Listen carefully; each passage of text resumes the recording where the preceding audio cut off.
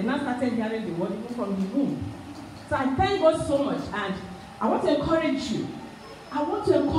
I'm begging you. The way the whole world is going is fearful. It's only Christ that can really help you.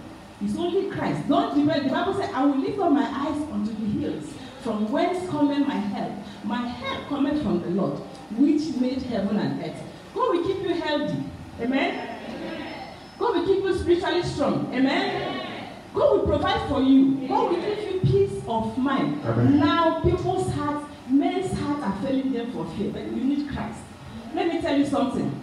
The Bible made us say our life is hidden with Christ in God. For the enemy to come and take your life, you have to open the hand of Christ, open the hand of God and take it.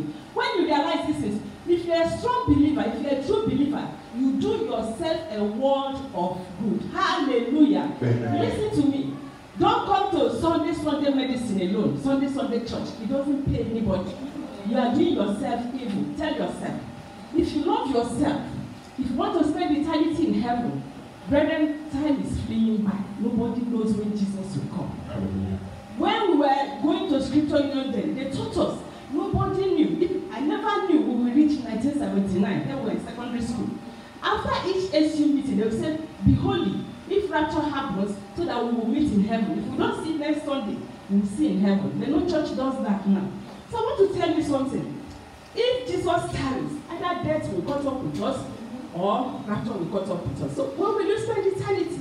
Each night before you sleep, read over your life on the scale of eternity. There is so much evil. Don't encourage your children. Don't stop them. You yourself be a kneeling Christian. Praise the Lord. Hallelujah. You will never regret it. Amen. Rather, you will be glad Hallelujah. you did. I want to thank God. I want to praise Him. Thank you so much for what happened yesterday. I'm so impressed with the support.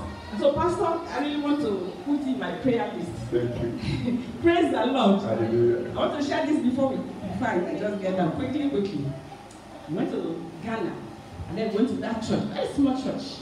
And God laid in my heart to be interceding for the man. So we started. I told him, I said, Pastor, will be interceding for you. We'll see what God will do.